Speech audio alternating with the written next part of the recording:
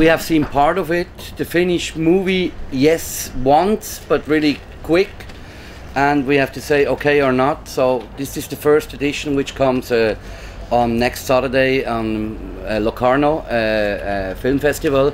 We will have the main time where they show the movie, and this will be special for us. Even we will be there, of course, because we are excited how is the reaction. And I think the target is then that we have it in spring in the cinemas. The idea, it's a documentation about 25 years Gotthard, and it's not only the nice and good things, there's even the problems and the split-ups and the being back together, and all the ups and downs are in. It's really a documentation with the truth.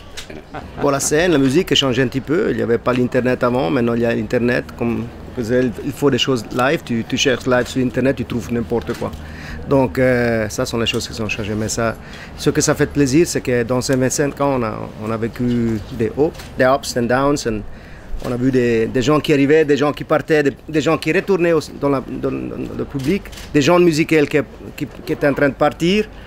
En fait, il est toujours resté là et nous, on est encore là. Donc c'est un honneur, c'est un plaisir de savoir qu'il y a quelqu'un qui a pris la force et la possibilité de faire un film sur notre carrière.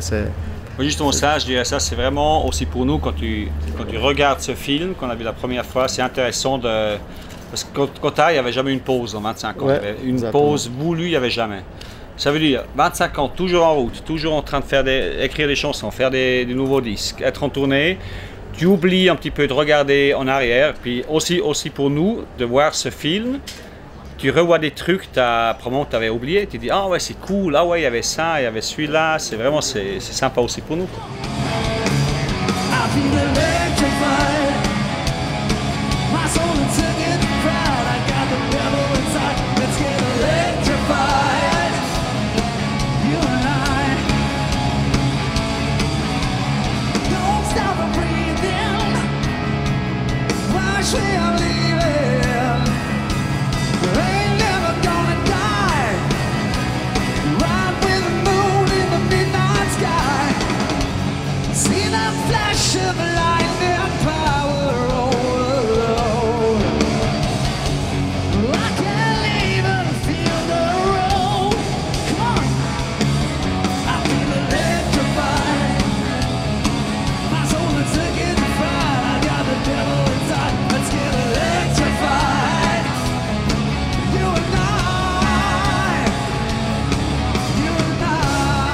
C'est notre 25e anniversaire. On a bien pensé que c'était juste de ramener, si c'était possible, Steve encore sur la scène pour cet anniversaire. Et donc, depuis on avait vu que Queen, il le faisait avec Freddie Mercury, donc on a bien pensé qu'on aurait aussi pu faire quelque chose avec un grand plaisir, même si ça fait des fois encore du mal. Mais c'est bien pour faire que ces choses, ça revive. Ça fait revivre des moments vraiment importants de notre carrière, donc ce serait dommage de... Puis c'est vraiment un grand moment d'émotion, enfin pour nous, puis aussi surtout pour le public, quoi. C'était assez incroyable, hein, la réaction, c'était vraiment... Donc c'est un tribut qu'on a fait à... Qu'on avait l'idée ça, c'était aussi, on ne savait pas si ça va marcher, ça va pas marcher, comment les gens ils vont réagir, parce que quand même... On peut y regarder de deux côtés, quoi. Mais ça vraiment, on a fait la première fois, je crois, c'était en Suède, non?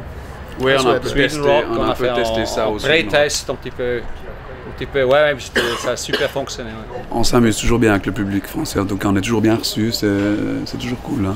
Bon, l'avantage c'est que je peux parler français aussi, donc c'est rare que je puisse parler au public en français, donc ça c'est un truc qui est très cool aussi.